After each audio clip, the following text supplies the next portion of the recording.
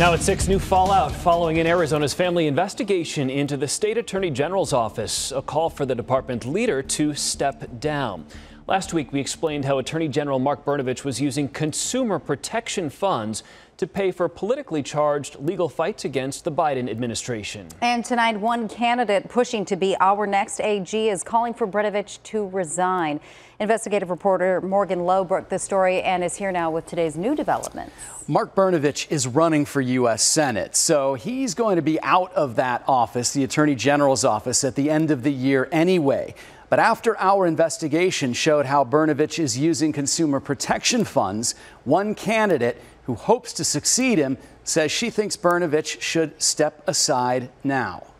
I am here today to call for the resignation of Attorney General Mark Brnovich. Democrat Chris Mays stood in front of the office she hopes to lead one day and accused Mark Brnovich of looting a fund that was set up to protect people from crooks and con artists. It is outrageous and it is unacceptable. Last week, our investigation exposed how Brnovich had diverted more than $3 million from the Consumer Protection Consumer Fraud Revolving Fund to other non-consumer fraud divisions, including the politically charged Government Accountability, Voter Fraud, and Federalism units. Brnovich has used those units to sue the Biden administration over immigration and to reinvestigate the 2020 election. It's called the Consumer Protection Consumer Fraud Revolving Fund. If the intent was to use it however the Attorney General wanted to, why would they call it this? Well, let me just clarify you there. It's not how we want to use it. It's not how we get to use it. It's how we're told to use it. Joseph Shirata is the chief counsel for the AG's Civil Litigation Division. Last week, he told us it's the legislature that tells the AG's office how to spend the money. Shirata says there's nothing wrong with what they're doing.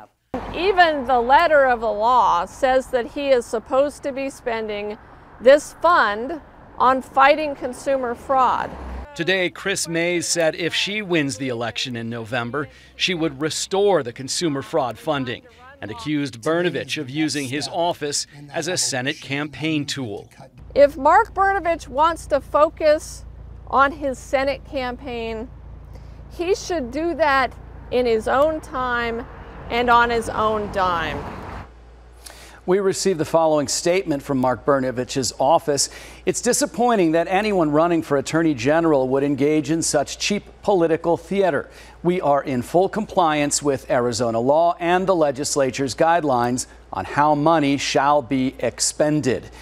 And we did reach out to the Republican candidates to see where they stand on this. Nobody responded. Jared? Thanks for the